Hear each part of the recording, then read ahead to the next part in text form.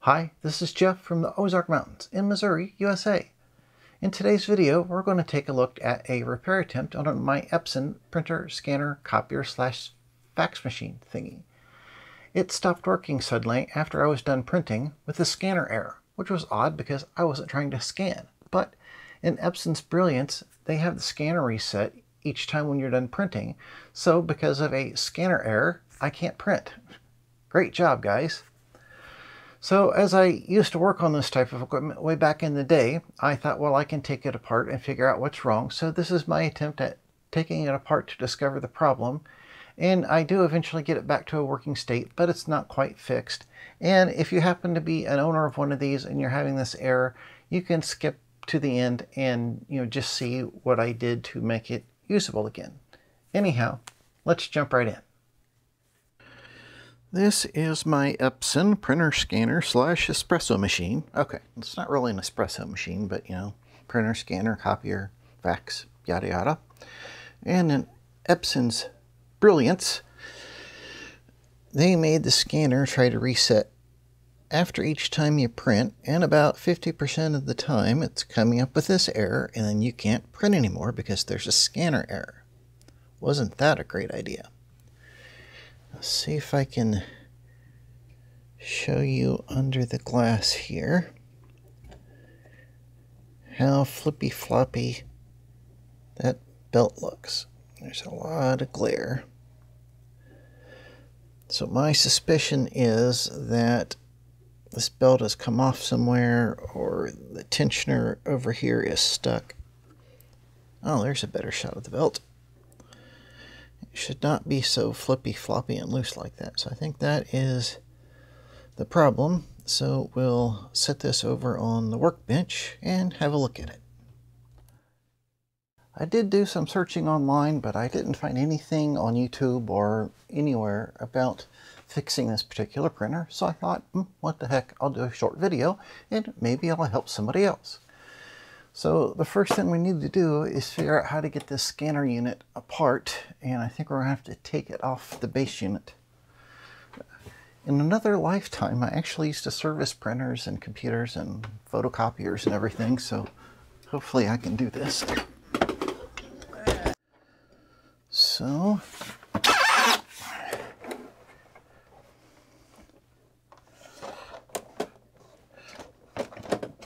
okay. So these hinges lift up, so when you put a book in there, it can rise up. And this screw in the middle looks like it's limiting the movement. Grab a screwdriver. It's got a little plastic bushing on it, which is just begging to fall down in the hole there. Okay. Now, okay. That is sliding up. Yeah, these feel like they're pulling out. This one feels like it's stuck in there, but it looks like it might unclip.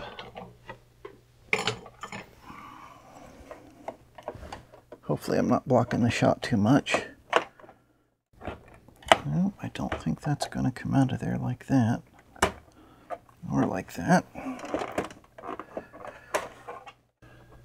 And I think we'll start by taking out these two front screws and see where that gets us.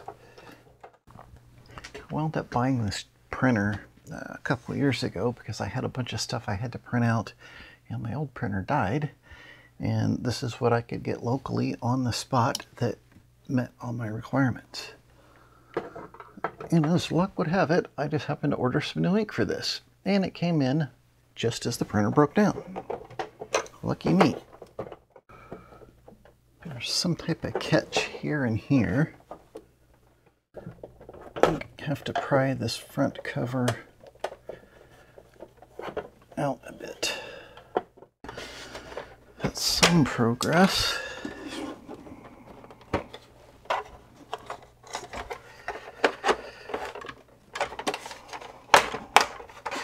And you just kind of lift up So we got that off there, and that got us into absolutely nothing. Okay, so we'll just have to hold it. That's the problem when you're taking apart something for the first time, is that you don't know the proper order to take things apart, or what needs to be taken apart. And well, actually, why am I taking this? Why am I taking that apart? That's stupid. It would be easier if I could take this off to, I don't know what I was thinking.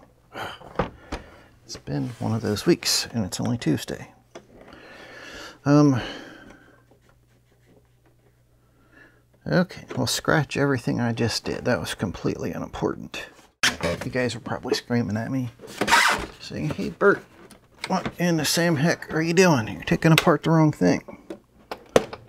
Okay. Has some screws here, and here, and here. And there's a couple on the back that you can't really get to.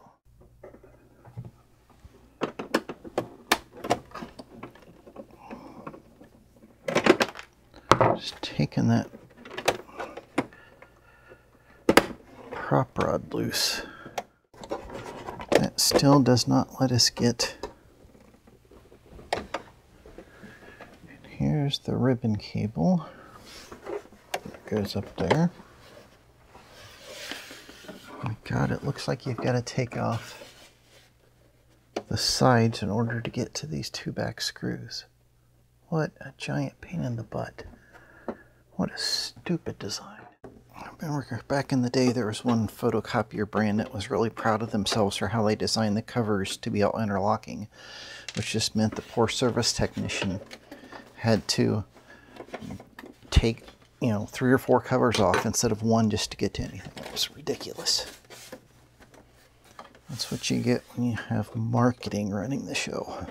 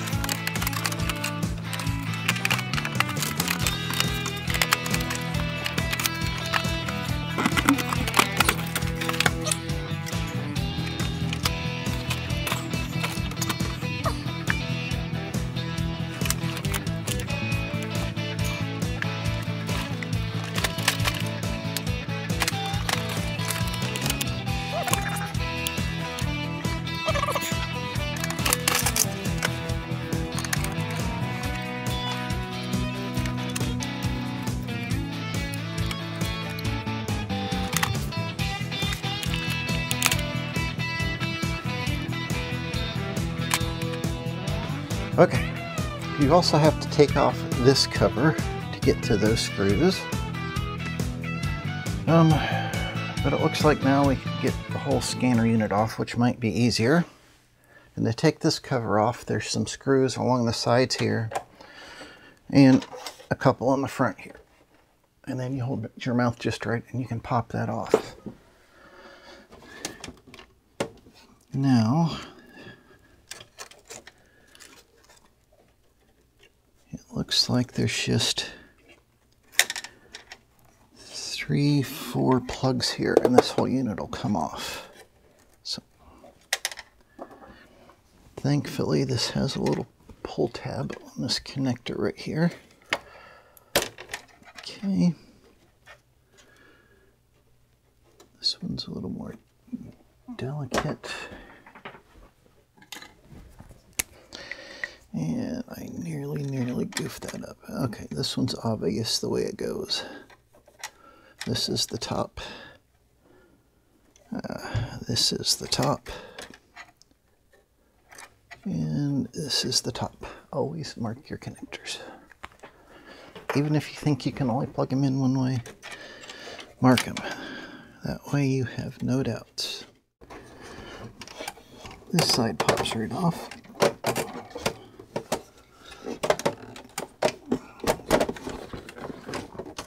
Okay, you just gotta tilt it a little forward. Okay. I got parts flopping everywhere. And the printer does too. Okay. Now,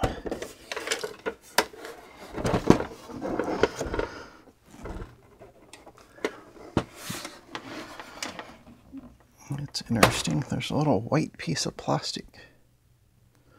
But that doesn't look like it's from the printer. Okay, now we can get to all of these screws. And hopefully that'll take the document feeder off the top.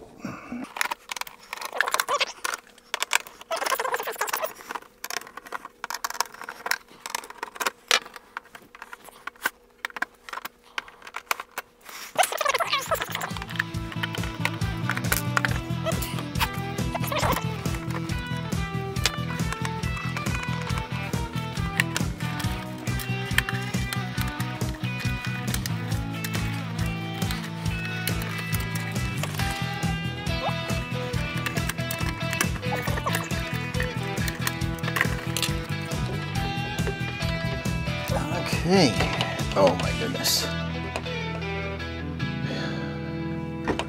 So here we have the actual scanner section. A little encoder wheel there. And a flippy floppy belt. So I'm going to set this down like this. This whole mess of wires is for the document feeder. The ribbon cable is for the scanner itself.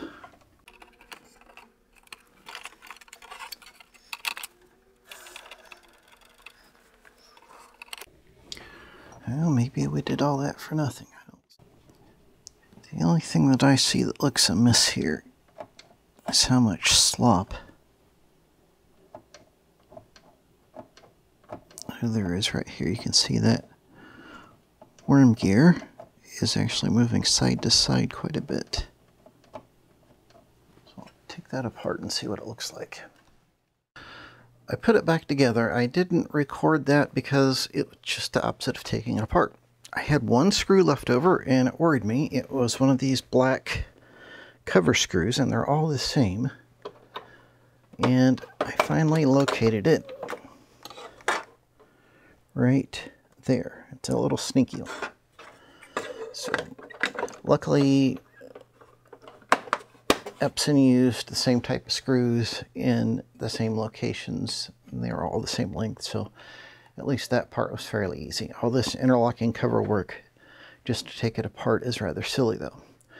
Why I had it open, I took some soap and water and cleaned up the feed rollers, including this big one on the duplex unit. Now you don't want to, on this type of rubber, for these feed rollers, you do not want to use alcohol. You will dry it out and ruin it. Just a mild soap. Mild cleanser. Wipe it down with a rag and it'll be just fine. And the camera button light keeps turning on and off. So I will put this the rest of the way back together and we'll see if it still works. It's about 3 weeks later and the printer is about 98% functional. It turns out that little plastic piece that fell out of the document feeder was something from inside of the document feeder, and every once in a while it causes a problem. I really don't feel like tearing it all back apart again to get that document feeder off there and take it apart. So when it does pop up that scanner error, I learned I can open the document feeder and close it, turn the power of the printer off and back on, and then it's fine for another week or so. And that's good enough for right now. One of the really frustrating things when working on a piece of equipment like this is there's no real service information available. They give you an error code, but there's no reference to really say what causes that error code. So you're kind of on your own and you have to rely on past experience and a little bit of luck a lot of times. I'd like to take a moment to thank the folks who support the Hey Bert channel through Patreon and other means. I really appreciate it. If you'd like to find out about how to become a patron, just look for the link in the description down below. If you're a subscriber, thank you. I really appreciate it. It helps other folks find the channel, and it's very encouraging to watch that subscriber count slowly go up. If you're not a subscriber, if you look down below, you'll see a rectangular subscribe button. Click on that dude, and YouTube will subscribe you to the channel. Then you'll notice a bell-shaped icon, and if you click on that guy, YouTube will be nice enough to let you know just as soon as I post a new video. If you have any questions or comments, leave them down below. I would love to hear from you. And until next time, bye.